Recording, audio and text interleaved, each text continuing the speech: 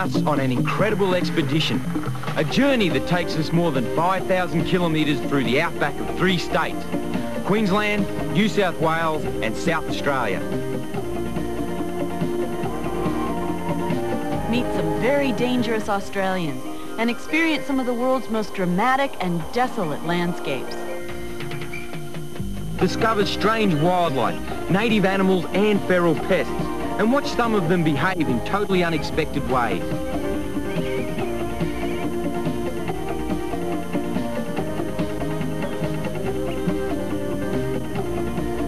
In this 2-part special, we find areas of desert changing from parched sand to flood and see the effect it has.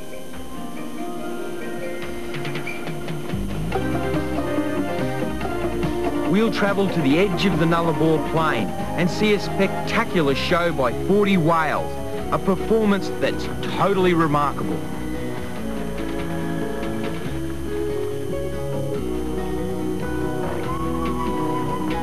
We're here in southeast Queensland, and this is the start of the Dingo Fence. Now, the Dingo Fence was established in the 1800s. Now, it firstly was established as a vermin-proof fence. If you have a look down the bottom here, this finer mesh, that was to stop rabbits. Now, rabbits were an introduced species. They came into Australia in the early 1800s, so they initially tried to stop the rabbits, and then the dingoes became a large problem because they were killing so many sheep. So they built it up in height, bigger mesh, and this was the dog-proof fence.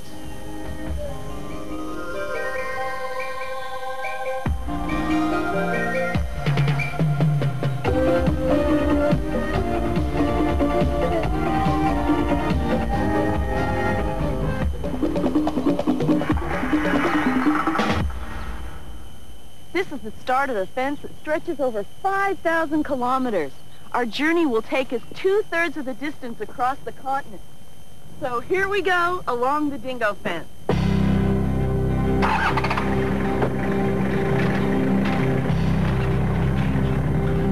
This is believed to be the longest man-made barrier in the world, almost double the length of the Great Wall of China. Even though the Great Wall certainly is more substantial, the Dingo Fence is still doing the job it was originally built for, controlling an animal that sheep farmers believe has been one of the greatest threats to their survival on the land.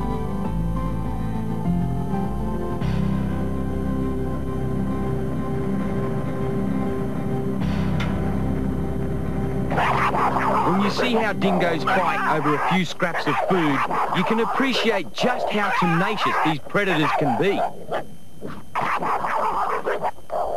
As much as some hate them in the bush, they're still admired. Power, endurance, and sheer cunning make the dingo a most remarkable dog. It's also a superb hunter and can survive where most other animals would perish in no time at all. The Aborigines were the first Australians to utilise the dingo.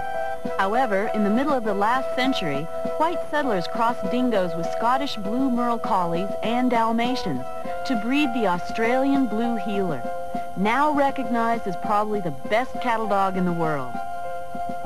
A dingo's colour can range from almost pure white right through to black, but this is the most common colour and the one people most easily recognise. The Australian wild dog has had a price on its head since 1830. Around the turn of the last century, the bounty on their scalp was so high you could get rich hunting them. Dingoes have survived every effort to wipe them out, and today they're still considered by some as outlaws. Dingoes are trapped, poisoned, or shot wherever they're found. We started finding their carcasses from the very moment we started our journey along the Queensland section of the fence, known here as the barrier fence. All fences are farmers' friends, essential for controlling stock and animal movements, but for wildlife, fences are a menace, something they don't understand and something that they don't know how to handle. It wasn't only dingoes we found dead along the way. Kangaroos, wallabies, emus, any animal at all that might get tangled in wire was caught in the various fences that crisscrossed the outback and linked to the dingo barrier. The battle against the dingo costs millions of dollars a year. All 3 states involved fund separate workforces for maintenance. In the middle of nowhere, workers and sometimes their families live in camps and bush cottages to keep the dingoes on one side and the sheep safe on the other. At least that's what they're trying to do. A simple-looking fence sometimes isn't so simple. This low-tech but clever design copes with floods. It's a clever way they've done this. Really, really simple. Well, as the water comes down through here, it just pops up. No animals can walk on it. Yeah, exactly. Like a dingo's going to come in and push like that and not come through. Right. I get it. Yeah.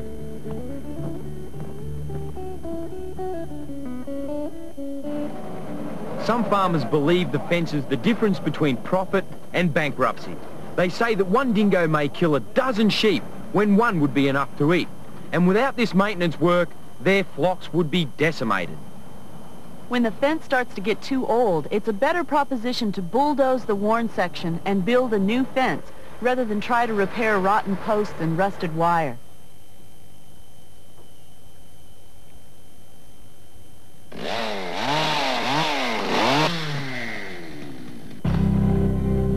So there's not much of the original barrier left. It's gradually being replaced. The job is rebuilding rather than maintenance.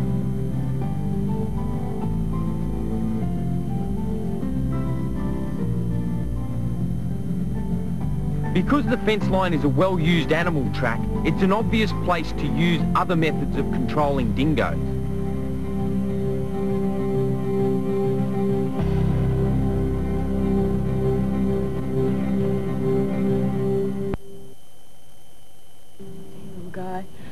The dingo fence is not the only way that we have of controlling predators. There are several different types of poisons or baits that are used also. The 1080 bait is probably the most common, and it doesn't discriminate against what it kills.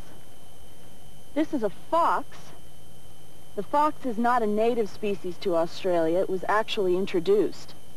The fox is a very excellent killer, and it hunts many of the native animals almost to the brink of extinction.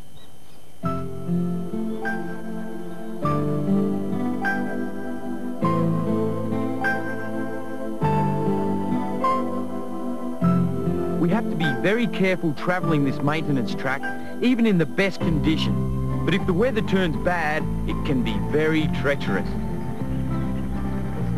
We're heading towards the Bulu River, and if those rain clouds turn out to be more than just a passing shower, we could end up trapped on the floodplain.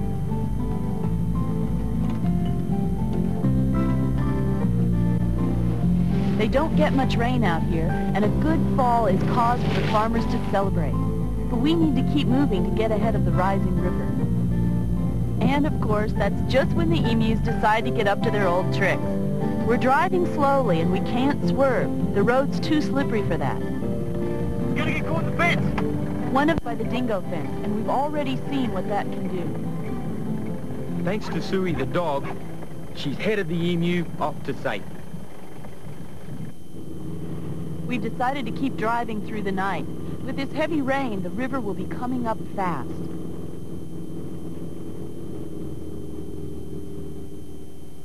Today the rain's eased, but the ground has been turned into one big skid pan. We'll leave the fence and head to safer ground, but it's still a race against time. The river keeps rising long after the rain stops.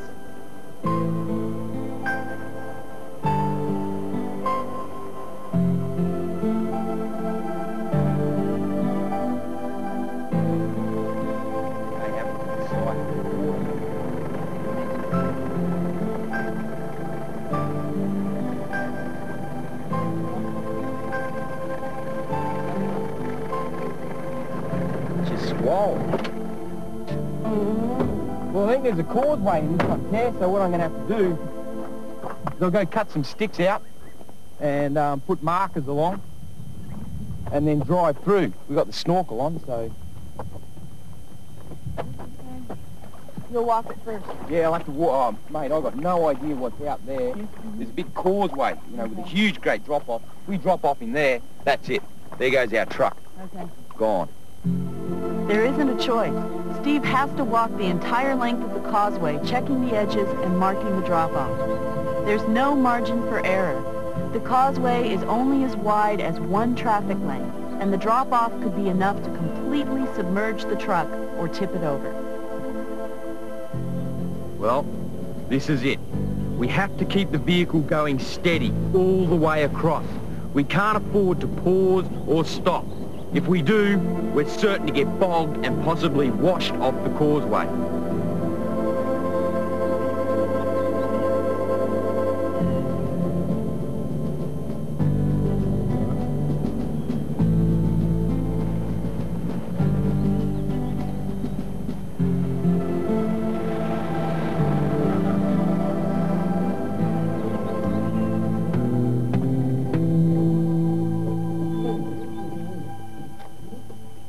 Have a look at these, Terry.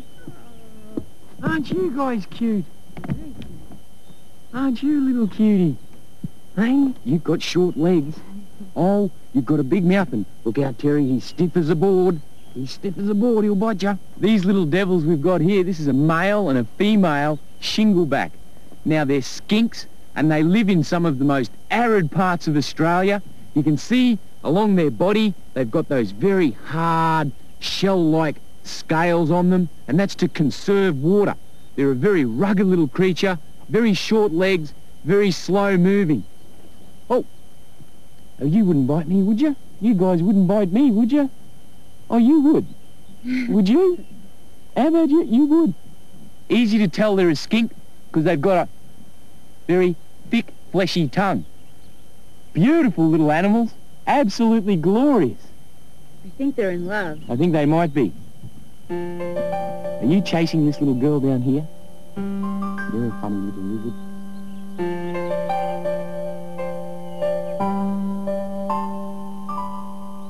We're well and truly past the rain, and after being sidetracked by the Bolu River, we can now head back and continue our journey along the fence line.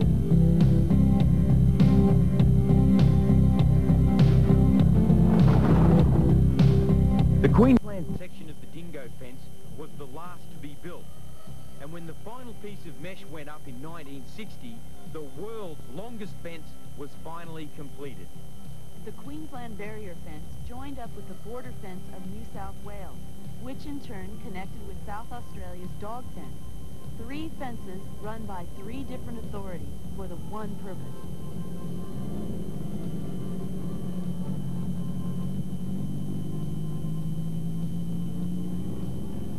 It's easy to look at it and wonder why an animal would attempt to cross. It looks exactly the same on both sides. You can explain the dingoes wanting to get through. There's sheep on the inside of the fence. But what about other animals, the vegetarians? It could be as simple as the nearest water hole. They can smell the water, but they can't get through. Wildlife have also developed complex migratory patterns that have been completely disrupted by the fence line. Here's another dead emu, literally thousands along this section of the fence.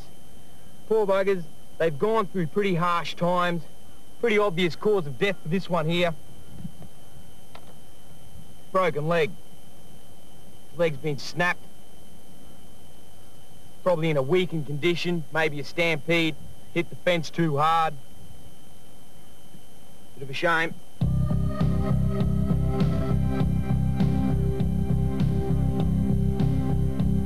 While poisoning accounts for the deaths of large numbers of dingoes, the authorities want to ensure that most of these predators are eradicated from the sheep grazing areas. This is a dingo bitch, full-grown dog. Now, what's happened is, I'd say this one's been shot rather than poisoned. I can tell that because it's been scalped, right? From the nose, a strip of skin taking in the ears, all the way up the backbone and the tail. That's all been scalped off. There's a bounty, a $10 bounty on dingoes. You scalp them, cash it into the government, you get $10. Now, once the animal's been shot, normally the fence patrolmen, the graziers, managers, stock hands, when they shoot a dingo, they'll string it on the fence. And when they string it on the fence, they'll string it on the side of the fence that the dog was shot. Or if they shoot it out in the paddock, they'll stick it on a tree.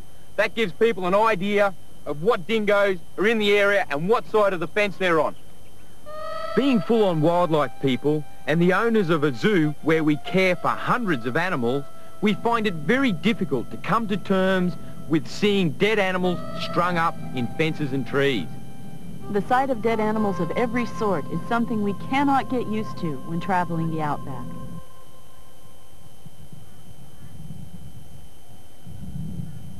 What a shame.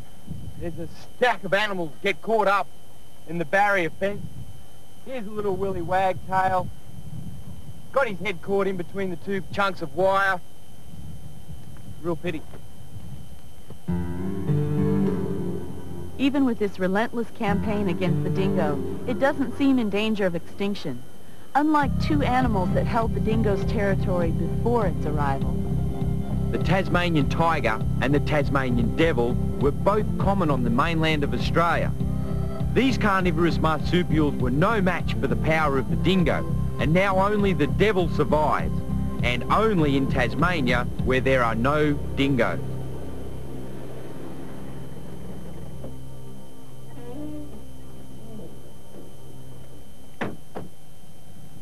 We've stopped near a series of caves, the sort of places where marsupials like to shelter in the heat of the day. I'd go round if I was you. Gee, yeah. Ooh. Geez, big old guy, this one. Hey, Tara! Yeah. You should see the size of these big red kangaroos in here, Dad. Wow, you can see the size of this one. Stiff as a board. Yeah, this is a good guy. A couple of them here. Hey, red kangaroos too. So obviously they've lived in this cave. Yeah, I'd say, well, as you can see, it's the coolest, shadiest part out in this arid area. So they come up here, inevitably, you're going to die up in here in the shade. Much better than dying out there under a tree. You see me? And kangaroos weren't the only animals living here. Birds' nests, but no birds. Yeah, classic, aren't they? What do these guys do? They must have to depend on a rainy season to get the mud to build these things.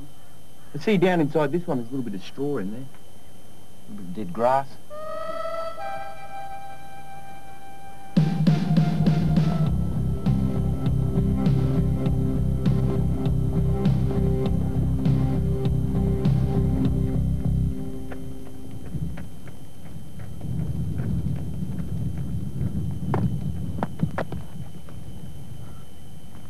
Oh, look at you!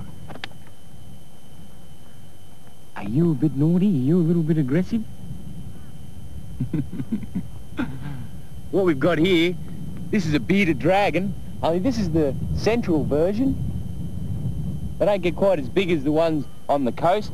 Bearded dragon, you can see why they're called a bearded dragon. They've got this little beard here, and when he gets all cantankerous, all cranky, well, you've got a big mouth too.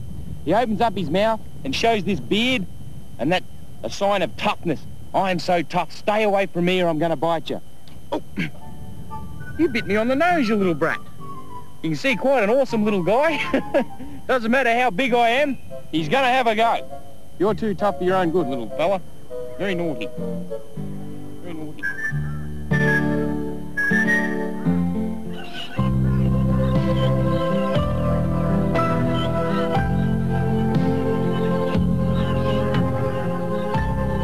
Budgerigars are one of Australia's most widespread parrots and probably the world's most popular pet bird. This is the centre of their range in the heart of the Australian outback. These tiny birds are feeding on grass seeds. When conditions are favourable, they breed up into enormous flocks. At times there are so many you can hardly see the sky. But when they perch in trees, they blend straight in with the leaves. Getting a close look needs the zoom lens of a camera or a pair of binoculars. Budgerigars are extremely nomadic. They'll travel a long way in these huge flocks to descend on a good feeding spot or in search of a waterhole. This is remarkable synchronized flying. It's like they form one creature, twisting and turning in precise formation. Because there is no traffic, Spotting wildlife and getting close is fairly easy. They're not used to seeing humans, so there's little fear. We're no danger to them. You can see here, here's another dingo, a juvenile, only a youngster, this little one. It's been scalped for its bounty. Up here you've got a really interesting picture. You can see this dingo, this is a large dog that's been shot here. It's also been scalped for its bounty. But what's happened here is this eagle has come down pretty hard times, come down to feed on the carcass, and it's got caught up in the mesh. Once caught up in the mesh, I'd say it's died a pretty tragic death.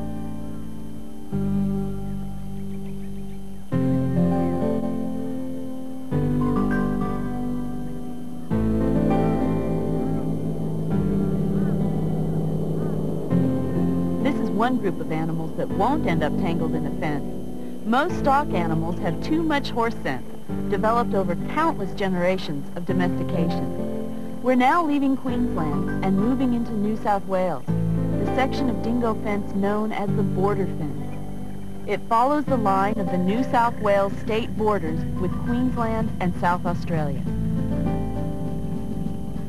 It's an unbreakable law in the bush. When you use a gate, you shut it behind you. Or if it's open, you leave it open. Of course, the gate in the Dingo Fence is one that is always shut. The Dingo Fence, with the huge number of dead animals on both sides of it, attracts scavenging animals that feed on carrion. Practically every time we looked into the sky, there was a bird of prey circling overhead looking for food. Steve's pointing out the continuous dents in the mesh made by wildlife as they hit the fence at high speed. And these little fellas are another pest the sheep farmers would dearly love to eradicate. Rabbits have outnumbered sheep and eaten their pasture for much of the last 100 years. And nearby, another pest, the fox, an animal that lives very well here by hunting the rabbits. The problems caused by rabbits are enormous. They go for the best pasture and can wipe out plant species in a whole region. They compete with sheep for food and destroy native animals' habitats.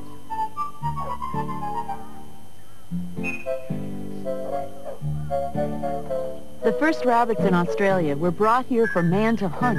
And speaking of hunting, Suey would like nothing better than to dig down and get those rabbits out of their burrows. The rabbits have had their ups and downs as a feral pest. The myxomatosis disease was introduced to control the plague, and it virtually wiped them out in the early 1950s. But they've now developed a resistance to the disease, and controlling them is again a problem. Keeping these fences maintained is a constant challenge. The little pests are always trying to get under. As you can see with these holes, the rabbits, as they're kicked out, are trying to find new territories, and they're constantly challenging the fence. We've got over 5,000 kilometers of pest-proof fencing, and it keeps a lot of people employed. You can see with this hole right here, it actually goes right under the fence. So this is going to be cause for someone to have to repair it. Even though we get a lot closer to them here than we would in most places, it's still not near enough for a good look. We figure there should be a better chance if we wait until dark. Rabbits also know that it's better to be more active in the cooler hours in a climate like the Australian outback.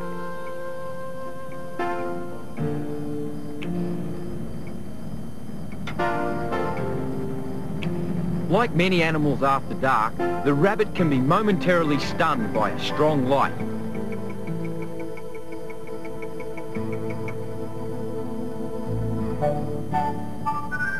It looks like it's going to be a matter of patience.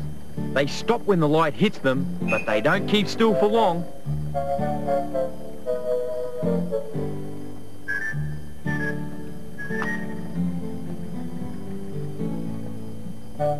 Oh, another one that got away. The whole history of the rabbit in this country has been one story after another about how they got away. Although domestic rabbits came with the first fleet, wild rabbits were deliberately introduced into Victoria in 1859. And of course, they got away. By the 1880s, the rabbit plague had reached Queensland. They now think someone carried the rabbits north, and of course, they got away too.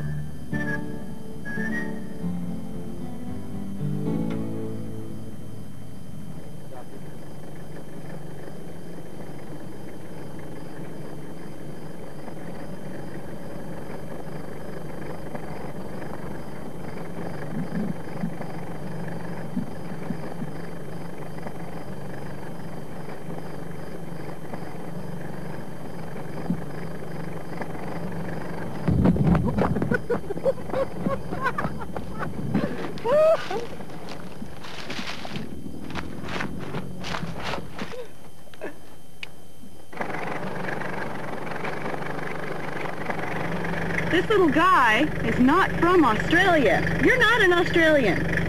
This little guy is actually from Europe and was imported over here in the 1800s and has done quite well for himself. In fact, that's why originally the Dingo Fence was built. It was actually, in the beginning, a rabbit fence.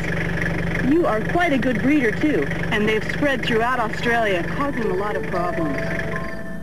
While spotlighting for rabbits, Steve spots something he never expected to see in a lifetime. An amazing frog that lives deep in the outback. I just love frogs, and this is such an experience, such a privilege for me. The rains that we've just been through have stimulated these little blighters to come out of their burrows.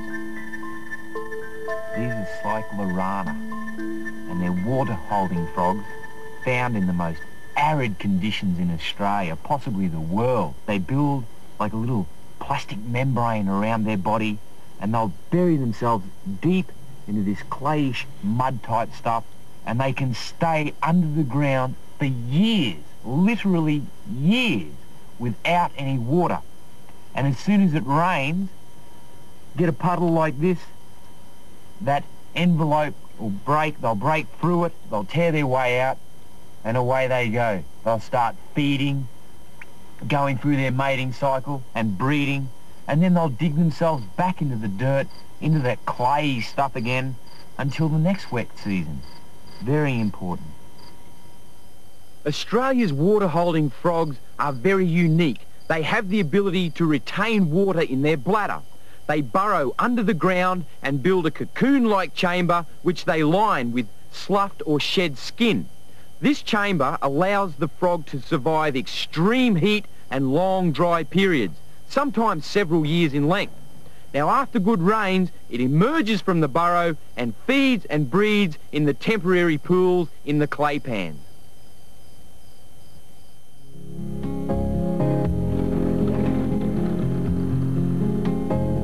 The water lying around here in one of Australia's most arid regions came from somewhere else. It fell in Queensland, hundreds of kilometers away. There's been no rain here at all. This water fell days ago. When it really pours out here, large parts of the Dingo Fence disappear entirely under the water. And on low-lying sections, in the gullies and dips, the fence could go under without a drop of rain falling anywhere close. The runoff can cause problems a long way from the rainfall.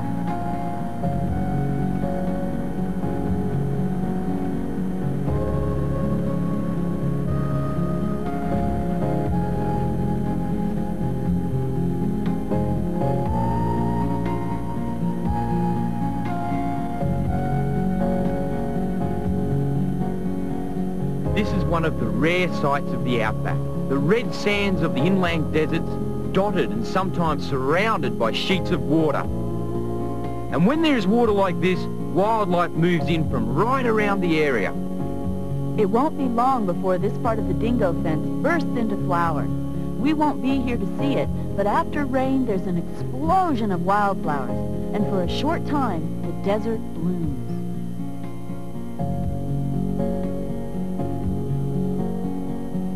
It looks like this kangaroo is trying to outrun us.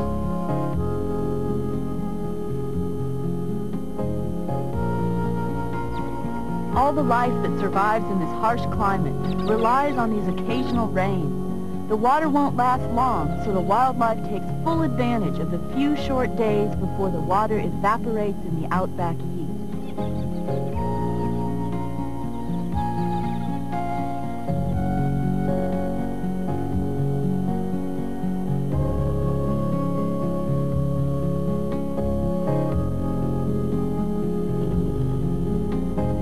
As we push ahead at a steady pace, we notice that another red kangaroo is striding beside the truck.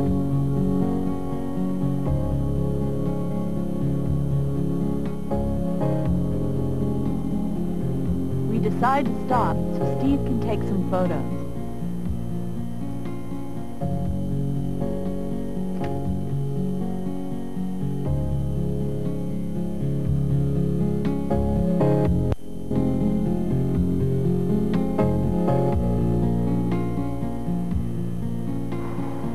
As we said, this track is definitely not for public use. We've already seen the dangers from the weather conditions and poison baits, and now we find another trap for the unwary.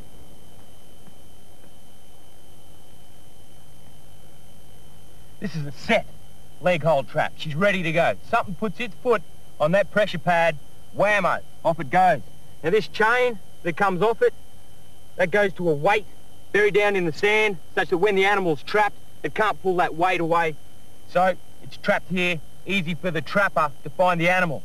Now these things are extremely dangerous, very, very dangerous. You imagine your foot gets stuck in there, it's going to inflict a lot of pain, perhaps even some breakages. These things are wild, and that's why it's very important that you don't go mucking around on the dingo fence. These things are in place, and the general public should be aware of them. Don't come here. Dingo scalps are left to dry in the sun before being handed in for the bounty. The dingo dies quicker when trappers smear strychnine on the claws of the trap. The natural instinct is for the wounded dog to lick at its trapped leg, getting the poison in its mouth. Strychnine poisoning follows and death comes rapidly.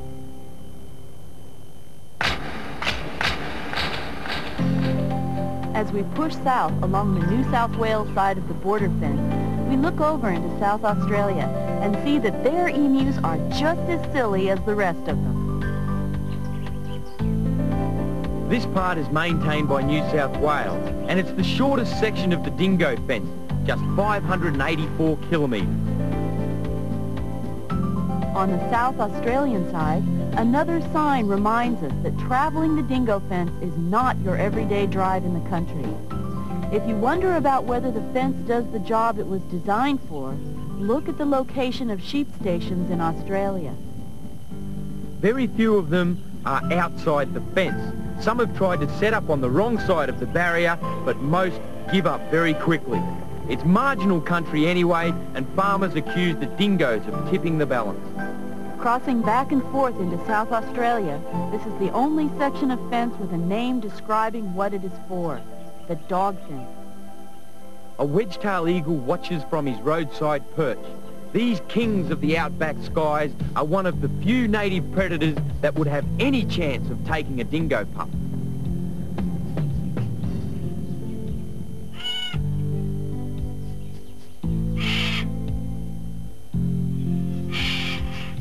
Not all of the dingo fence runs through completely arid country.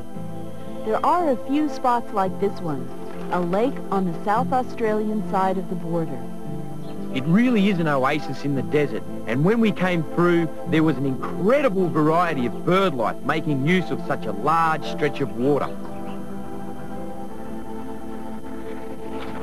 And snuffling about near the lake, one very, very tough customer and destructive immigrant. I've never seen a razorback act so relaxed when a bunch of humans turn up in a truck. Normally a feral pig will bolt for cover so fast you won't even know he's there. This one even seemed to think we should be the ones to leave. Well, Steve and Suey can't have that. The feral pig is one of Australia's greatest menaces, and eradicating them is proving even more difficult than wiping out the rabbit plague. Get it, Sue! Get it! Tag! Get around there!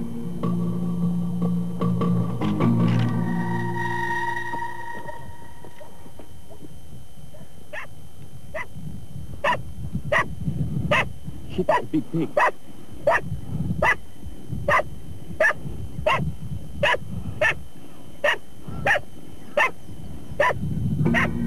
Yeah! Get him, Zooey! Get it, Zooey, get it, get it! A wild boar has razor-sharp tusks they have been known to kill.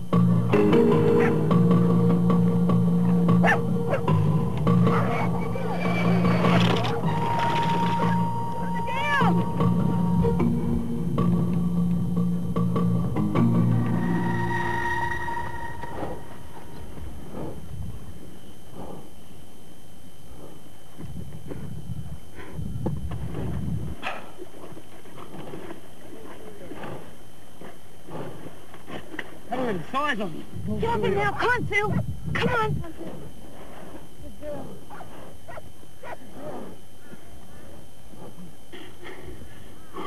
This is a feral pig. An introduced species. They're devastating in Australia, where they're not native to. A lot of people hit them, sport shoot them, they eat them. Right at this moment, they're being killed and sent to Germany as wild game. Quite an impressive animal, very strong, and tell you what, with those tusks, he'd split me from one end to the other. This wild boar made one big mistake. I'm used to restraining large animals in the water. Next, when we continue our journey along the Dingo Fence, the longest fence in the world, we see a pack of wild dingoes and encounter the deadly western brown snake. We explore the ruins of early settlements and get into trouble in an old mine shaft. Spotlight foxes, feral animals that are wreaking havoc with our wildlife. We capture some special footage of Australia's largest bird of prey in a fight over food. Experience the salty surface of Lake Eyre, Australia's lowest point. And our journey finishes at the Great Australian Bight on the Nullarbor Plain, where we witness the amazing sight of 40 whales in the ocean.